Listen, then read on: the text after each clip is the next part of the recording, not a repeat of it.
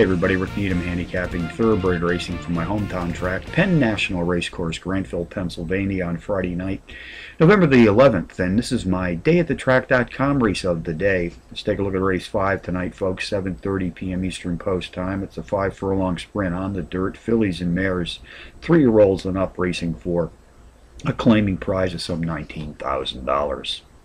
Contenders: number 6, Sassy May, number 5, Fancy Up, number 4, She's More Than a Tiger, and number 1, Victoria's Little Secret. Number 6, Sassy May, has hit the board in each of her last 5 outings, winning each of her last 4 adventures, with 3 of those circle trips also qualifying as power run wins. Jockey William Otero and the very sexy trainer Stephanie Beatty sent her to the post tonight. They've whacked the tote board with 56% of more than 100 entries saddled as a team to date.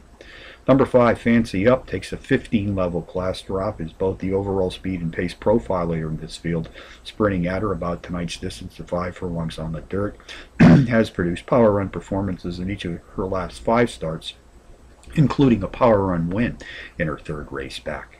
Race 5 summary: number 6, Sassy May, tops the contenders list, which also includes number 5, Fancy Up, number 4, She's More Than a Tiger, and number 1, Victoria's Little Secret. 6-5-4-1 in the 5th from Penn National.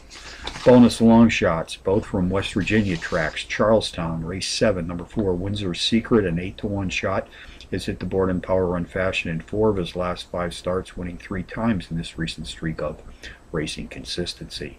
Mountaineer Park, race 5, entry number 6, Spa Princess, a 4-to-1 shot, has hit the board in power run fashion in 2 of her last 5 outings, including a 4-length power run win in her 4th race back. So from Penn National on a Friday night, Rick Needham for dayatthetrack.com, reminding you as always to please bet with your head, not over it.